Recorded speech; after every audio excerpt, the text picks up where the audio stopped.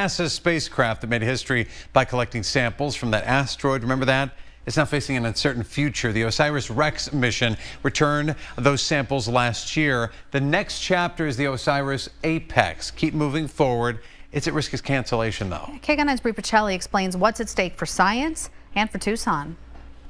OSIRIS-APEX is led by researchers right here at the University of Arizona. The spacecraft is already on its way to asteroid Apophis, but whether the mission moves forward depends on Congress. Back in 2023, OSIRIS-REx successfully brought back a sample from asteroid Bennu, but with its main job complete, the spacecraft was repurposed for its next mission called OSIRIS-APEX. A mission to send a spacecraft to an asteroid called Apophis.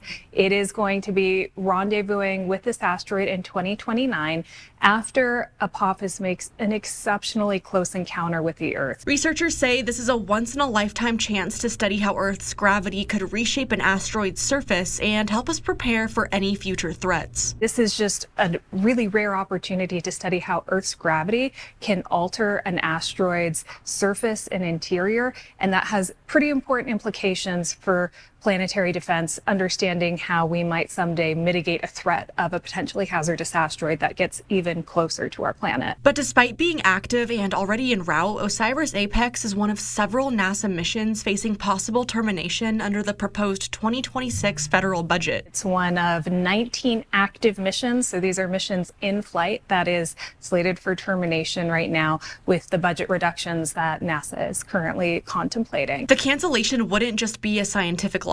It could have real financial consequences for Tucson and the state. This mission is a $200 million project, and $75 million of that comes to the state of Arizona. If you would like to support OSIRIS-APEX, you can reach out to local representatives to help push this mission forward. Reporting from the University of Arizona, Bri Pacelli, KGUN9.